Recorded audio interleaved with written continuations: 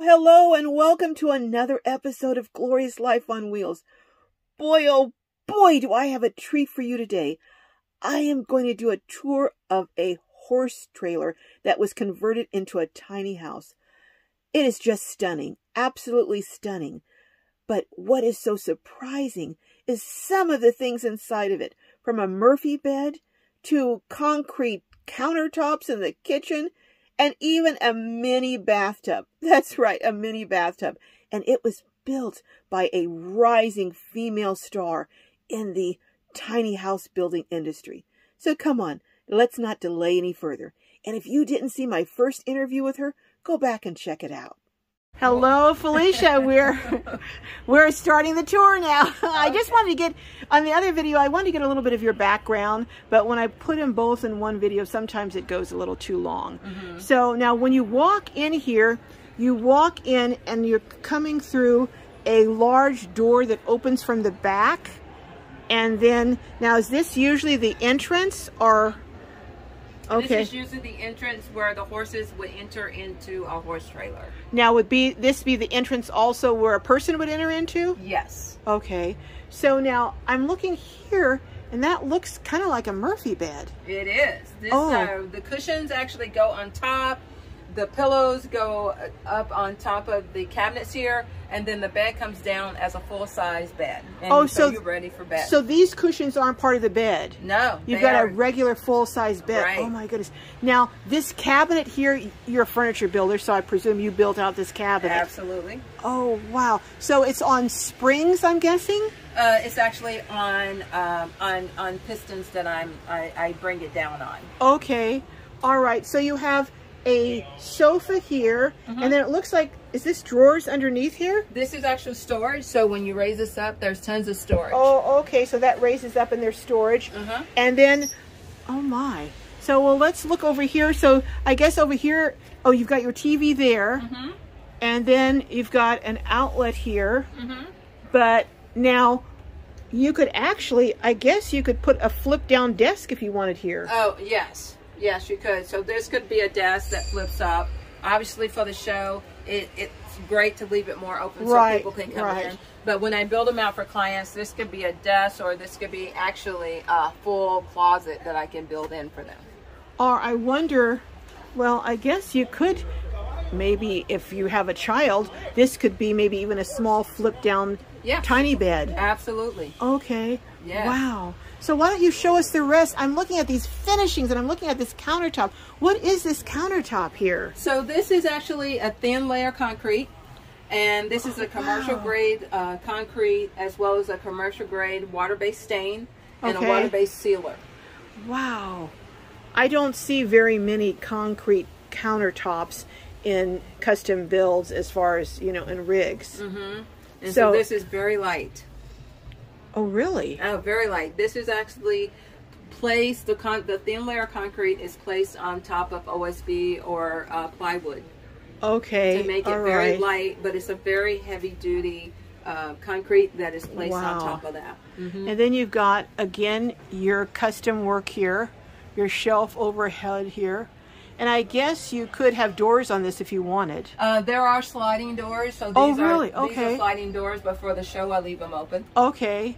And then now, is this tile or is this wallpaper over here? This is actually wallpaper. Oh, that is beautiful. Very lightweight.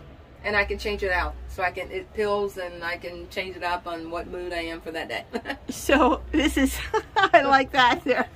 Here is that, well, like a bear paw there. Whatever. This is my puppy paw. Oh my goodness. So, and now what is this backboard here? So this is actually part of the horse trailer. What is it? This is rubber. So there's rubber, and then there's foam, insulation foam. There's 1.5 inches of foam behind this. Now, let me ask you this. When you're talking about insulation, is there insulation anywhere else in here?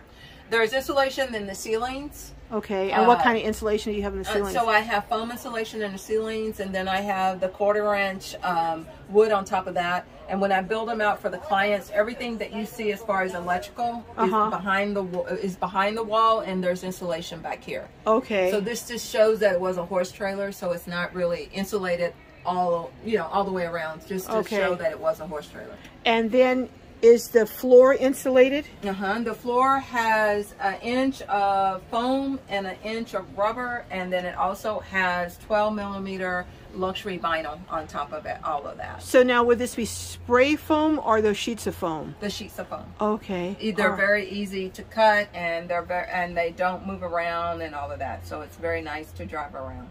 Now I'm looking over here, and it looks like, so you made, so everything in here, every piece of furniture in here you made? Absolutely. Oh, wow. I'm just so impressed. Now, I presume the stove is propane? The stove is propane, which is very nice. As you see, it has a nice oven. So this is a nice RV style stove with an oven. So, and it's a 3-burner RV stove. And then you've got, what kind of water system do you have? So I have 25 gallons of fresh water. Okay.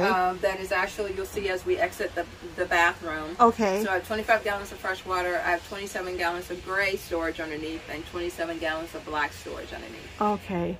And then I'm looking down here. Now you've got, is that an air conditioner and a heater, or just an air conditioner? Yeah, this is just an air conditioner. In this unit, I only need just a small space heater, so I use that if I need it. And then inside here is actually, because I'm off the grid, this is actually 300 amp hours of lithium battery storage with my inverter as well as my transfer switch. Now, what kind of solar panels? How many solar panels? I have 800 watts of panels on top. Okay. Now, I'm looking to see, how do you have that? Because I'm trying to figure out how I'm going to vent an air conditioner in my van. So I haven't seen a lot that are on the bottom like that. A lot of times I see them on the roof, but I was concerned with space. I don't really have that much space, plus leaking if it's on the roof. So how do you have that vented? I have this vented from the side of the trailer. So this is actually venting on the side of the trailer. It has a small little slant so that any condensation will actually exit the trailer. Okay. And now, is this just a regular AC unit? This is a regular AC unit that would be on the window, and I actually encased it into a cabinet, its own cabinet, and I have it vented on the outside. So it's a very economical way to do this. Yes. And it doesn't take a whole lot of power, I'm presuming, too. No, it does not require a whole lot of power, but I do not run it on my 800 watts of solar. I only run my AC when I'm actually plugged in with my 30 amp plug outside. Okay. All right, so you have an outside plug, too. I do. I really want to look at the bathroom next, because I have been dying to look at this horse trough, which is really in sync with the whole theme of a horse trailer. So how is that? So it's drained. Oh, okay, draining there. That drains right into my gray tank. Oh, so you have a gray tank. I do have a gray tank. I have 27 gallons underneath that the shower, the kitchen sink, and the bathroom sink drains into. Okay, now I see over here, is this a composting toilet or? This is a flushing toilet, and it goes into its own 27 gallons of black tank. Oh, okay. Now I'm looking over here. What is this back here on the walls? This is actually a foam waterproof backing that I have on the walls. Okay. And so again, this is like the wallpaper that I put in the kitchen. This is just something that I put up. It's waterproof, and that it shows even more decoration for the bathroom. So if it gets wet, it won't be damaged? No, and it doesn't mold or mildew. Wow, now where did you get that? I ordered it off of Amazon. Off Amazon, okay. And they have different colors and different types. This is more of a bricks And you would style. just look for foam wallpaper? For foam wall, foam wallpaper. Okay. And then let me ask you about this, because I keep seeing things I'm looking for. Your shower curtain rack, circular rack up there.